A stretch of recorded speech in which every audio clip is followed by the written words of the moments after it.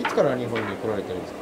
もう結構中にね、もう約30年だから日本語下手けど、日本語はまだわかんない。日本に来てからお店始めたんですか？嫁、旦那さんのお父さんがやってて。そう。もうすぐ20年かな。20年。一人で。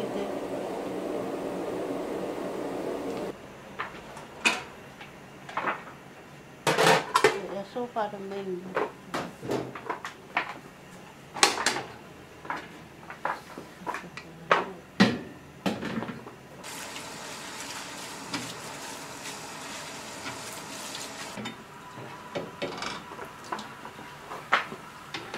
足元中受け取り。あ、はい、ありがとうございます。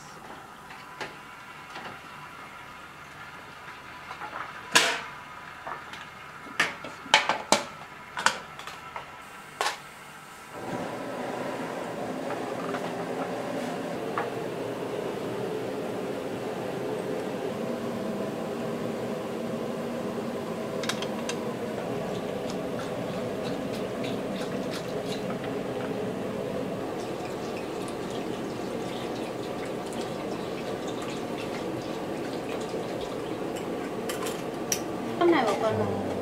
何もわかんないよ。こっち来てからじゃあ勉強して。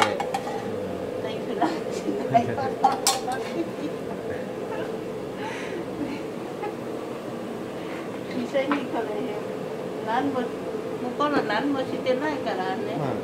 こっちが来て苦労いっぱいあったけど。今のまあみんなパソコンだね。昔来た売って全然違う。別の仕事。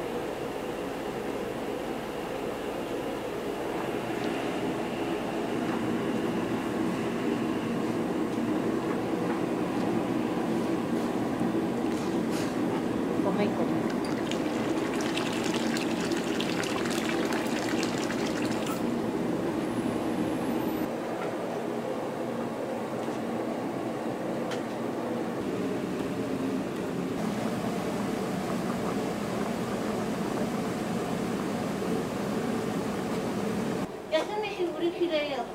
あ、なるほどなるほ2時頃3時頃もう売り切れよ。すぐ終わっちゃうと思ってね。普段夜もその時はやらない。もうやな。あ、お昼だけ。そう。終わっちゃうと終わりだ。このスープがなくなっちゃったら。そう。だって休み日とる満タン作っちゃうともう終わりから終わり。本当にこっち取りから豚から。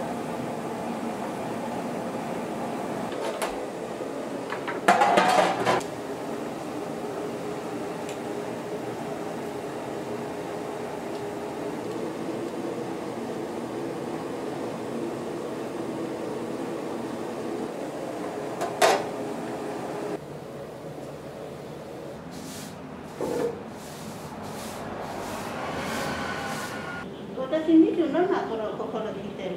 あ、そうなんですか。ずーっとここで働いてる。へ大変。大変ですか。大変よこの仕事。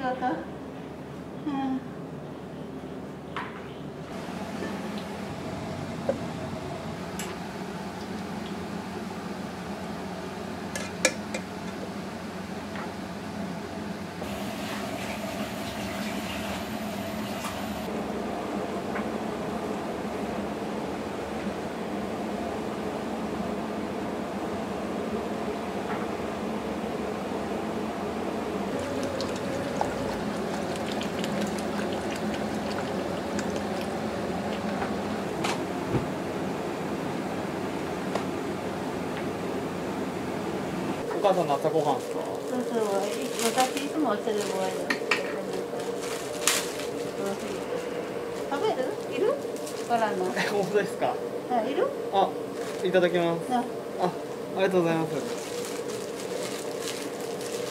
それだけでお母さんお腹いっぱいになっちゃうんですか？パンも食べてる。あ、パンも食べてます。いつもそれをやりたかった。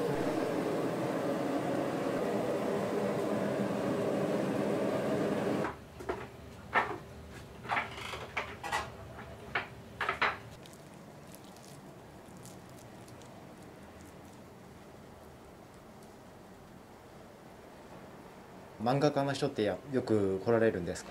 多いよ。漫画描くの人も来てるし、漫画の方も来てるし、若い子も今も多いしね。あと、あ、そうなんですか。若い子、あと家族連れで、あ、家族連れの。休み、来てる。今ちょっと春は休みで、子供さんたちもお休み。はい。休み中のお子さんたちも一緒に。まあみんなありがたいけどね。来てくれるありがたい。コロナじゃないなればヨーロッパやアジアも結構漫画好きな人方来る。ここに。そう、食べに来る。早いから。コロナで結構。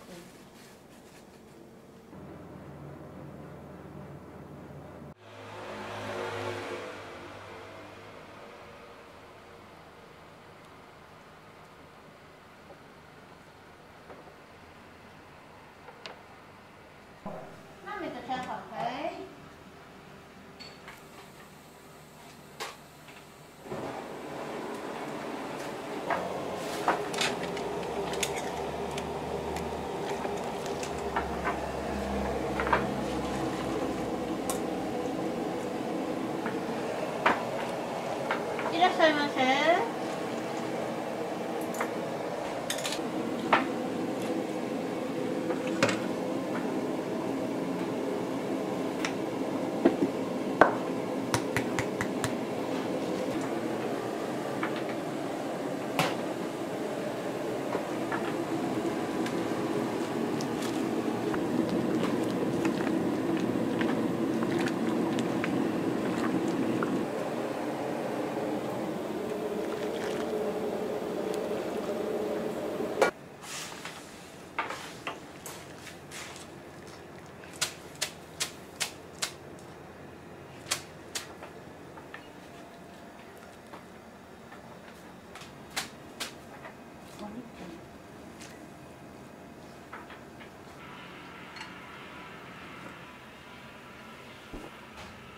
いらっしゃいませ。簡単どうぞ。お兄ちゃんが。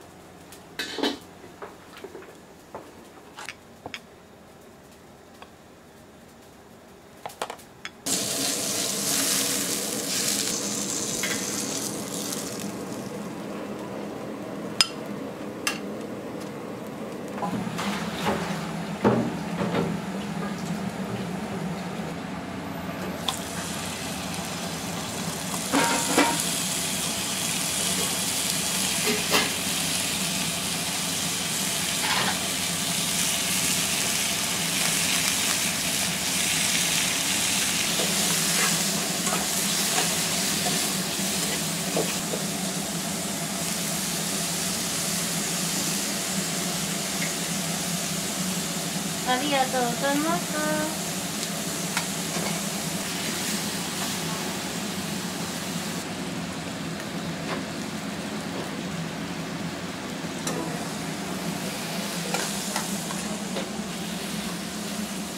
焼肉ライスね。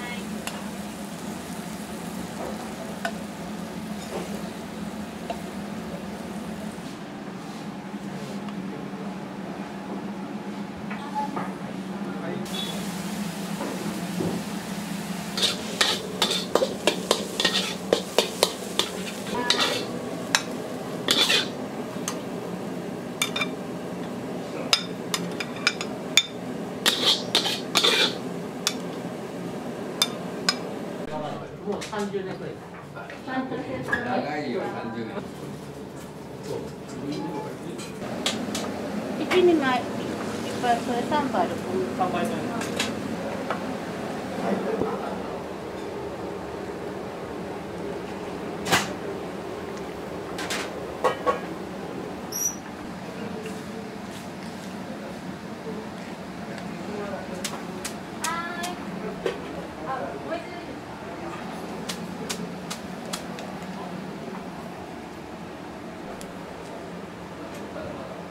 これ終わり次何？次は、いらっしゃいませ。いらっしゃいませ。お決まりになったらおっしゃってください。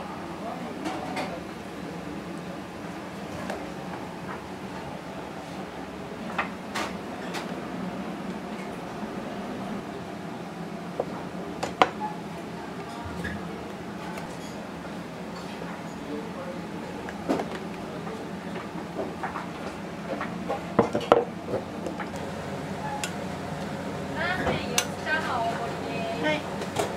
チャーハン、それ次チャーハン作りますね。